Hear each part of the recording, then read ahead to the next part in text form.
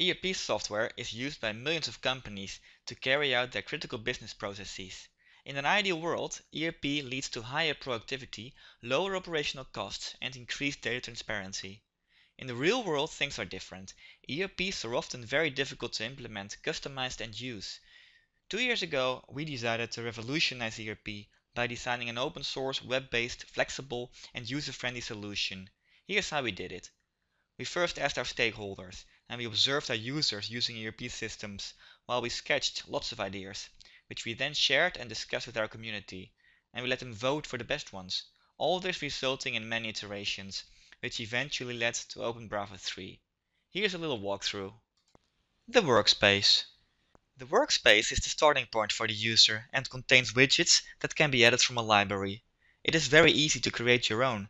In this example, we point to an external data source showing the evolution of beer sales in the last years.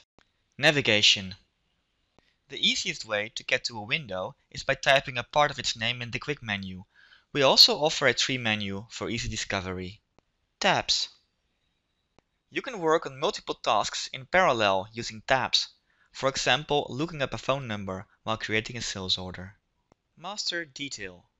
Windows are split in two levels showing parent and child records. The splitter bar can be moved.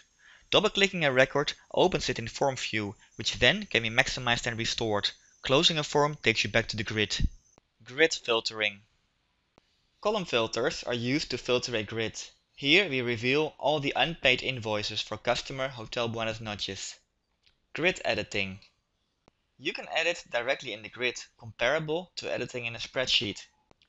We believe Openbravo 3 redefines ERP software, but don't take our word for it and try it yourself on demo.openbravo.com.